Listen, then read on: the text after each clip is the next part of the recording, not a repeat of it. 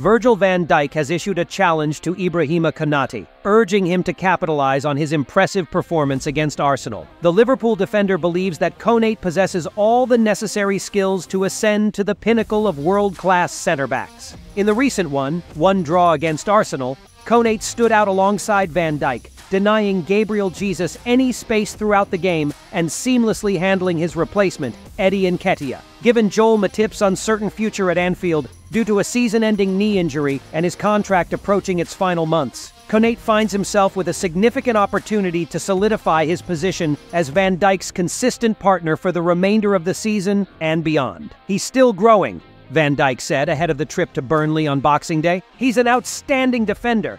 He has everything that a modern-day footballer needs to be at the absolute top of center-backs. There's a lot of demands from us. We play with the ball, keep a high line. You need the pace and deal lots of space to defend in behind. He needs pace and heading as well. He's doing it well. It's about getting used to playing every 3 days, looking after your body, managing games and training sessions, and when to do certain things. He is learning.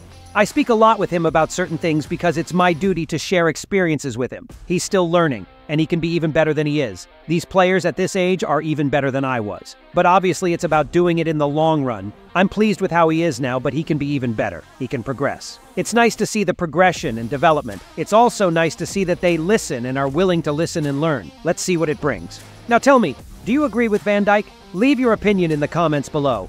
Thanks for watching. You will never walk alone.